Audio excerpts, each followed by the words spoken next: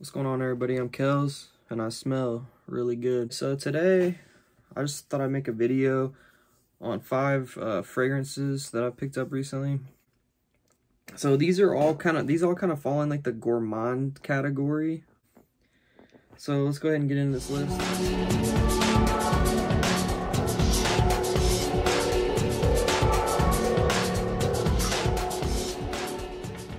Number 1. It's from the house of Hermetica, and this is Sandalsun. It's a cool, interesting bottle. I bought this used off of Mercari, so it has a dent in there, but you know, it's whatever. The cap kind of comes off real easy. I don't know if it comes like that out the box, but stuff smells really nice.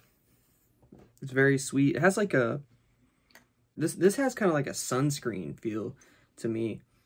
I'm not sure why, but some of the notes, there's almond in here, vanilla, it's powdery. I don't know. It just gives me like a sunscreen vibe, but it smells really good. It's milky, kind of lactonic. I enjoy it.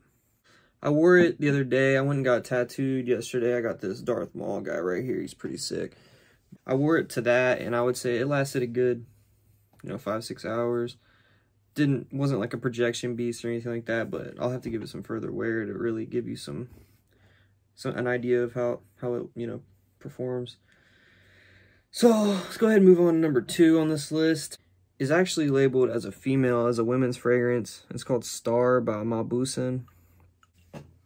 Pretty inexpensive fragrance. Look at this atomizer. Super freaking good atomizer. Yeah, this stuff smells really good, man. This is sweet, gourmandy. Has praline in it. There's a praline note. It has vanilla, tonka, I think heliotrope, which kind of has a little bit of a feminine, kind of lean. Pineapple, I think I said that. It does have an iris note, too. I pick up on the iris. It kind of gives me that Dior Homme intense kind of vibe, but not to that level. It's not that intense. I took this to work, and my buddy smelled it. He had no clue it was a women's fragrance. I didn't tell him that. I just said, check this out. He's like, that's really good. I really like that. He's not the type of dude who would wear women's fragrances probably, but I don't care if something smells good. I'll wear it. I think fragrance is genderless for the most part. Yeah, this stuff I think is down the middle, unisex. I think anybody could wear this. I love the bottle. I thought it was super cool. This is a hidden gem in my opinion. You can get it for like $30, $35 on Amazon. Really good quality. Smells really good. Doesn't smell cheap. I like this one a lot.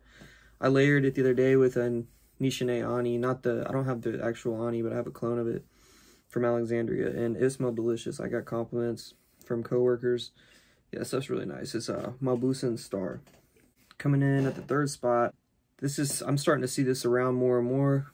It's called Khaltat Night. I'm sorry if you can't see that in the camera. You probably can, but it's called Khaltat Night by the house of the Attar collection.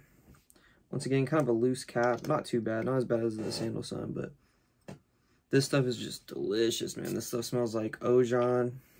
It smells like PDM Ojan, man. It's so good. This is a niche fragrance. This is a niche quality. You can get it on Joma Shop for a pretty good deal. I think around like $80, $75, $80. That's what I got it for. This is definitely worth it. It's like Ojan with a cherry touch to it. Smells way better than that Legion from Fragrance World clone I got. Way better than that. Way more high quality. Delicious, man. It's got like that tart cherry note in it with that honey and cinnamon. Gorgeous. Absolutely a gorgeous fragrance. And like I said, just amazing quality. Like, it's just really good stuff. You need to get this. Actually, I'm going to show you the boxes this came in. This came in this box. It's like a felt material. This is how it came. I just wanted to show you guys this because it's just a gorgeous presentation. It comes in this cool box. It's like a nice soft felt material. Pops off. And there it is. Yeah, this stuff is really good, man. Give it a try. It's called Khaltat Night by the Attar collection. Next up on the list, this is another niche fragrance. Yeah, this next one, it's another niche fragrance. It's from the house of the Merchant of Venice. It's called Andalusian Soul. It reminds me of something. I don't know what exactly. I feel like I've smelled this on a woman or like a girl like a long time ago. I don't remember. I highly doubt they're wearing this, but It's just got like that caramel. It's got like a caramel, vanilla, very warm, like deep. Just a very like warm fragrance, if that makes any sense. Not a warm weather fragrance, but you know, kind of like the bottle looks, you know what I mean? Just those autumn vibes, like, you know, fall, winter. I don't see this anywhere in the spring, summer at all. This is way too overpowering for the summer. This actually has a rodent note in it, which I thought was kind of weird. It has a civet note in there, which I know is in some other like niche perfumes and stuff, but I don't know, man. This stuff smells good. Check out the atomizer. It's pretty good. You know, it puts out a decent amount. It's not the best I've seen, but pretty good. I love the bottle. There's the top of the cap. It's got like a cool little like compass looking weird thing. I don't know. I think this bottle is amazing. It's good. I have to give it some more wear, but it's just it's got tonka, rum. It does have rum. I wouldn't say it's like, it's not in your face rum, but it's there. Slightly boozy, but it's more so like a vanilla, like caramel. I don't even think caramel's in it, but it's more so like a warm vanilla caramel, sugary, like syrupy kind of deal. It's really good. This is only I believe the 50 ml. But yeah, they have a lot of stuff I want to try. This house does. I want to collect the bottles. I think they look really sick. So yeah, this is Andalusian Soul by the Merchant of Venice. Actually just got this one in today. I just thought I would throw it in. It's from the house of Cupid, and it's called Number 6. That cap is gigantic. Look at that thing. I've seen wooden caps, but that thing is just huge. There's the Cupid on the top. Very sweet fragrance. The atomizer kind of sucks on this. I'm not even gonna lie. Look at that. That's a really bad atomizer. Like bad.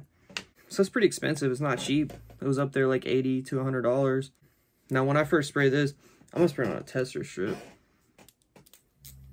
Yeah, that's an awful atomizer. Like bad. But stuff's strong. When I first spray this, it's like alcohol blast, man. This stuff smells like whiskey, like right off the rip. It smells like some Crown Royal or something. This stuff is really strong. But I wore it earlier. It dries out on the skin. It's like a very nice, pleasurable, sweet, honey, slightly boozy scent. It smells good. I can't say a whole lot about it yet. I don't know a whole lot about it yet. But it caught my eye. I thought it looked cool. Wanted to try it. I just want to come back and say, actually, this Cupid Number 6 actually doesn't have any alcohol notes in it. It smells boozy to me, but it doesn't. It has sweet notes. It's got marshmallow, vanilla, ylang ylang. I don't even know what that smells like, to be honest. That could be it. I don't know. Cedar wood. It's got some white musk. Yeah, there's no booze note in this, but this opens up incredibly boozy. But yeah, the dry down is like, the dry down is nice. So, Cupid Number 6. Just wanted to get a video out, guys. I have a lot of stuff coming in. Whole lot of different fragrances. I plan on coming out with a lot of different stuff. If you guys have any ideas for videos or anything like that, let me know. I appreciate you guys. I love each and every one of my subscribers. I know I just hit 50 subs, so that's cool for me. I've been doing this for like a month, so I really appreciate that. Tell your friends about me. Love you guys. Peace out.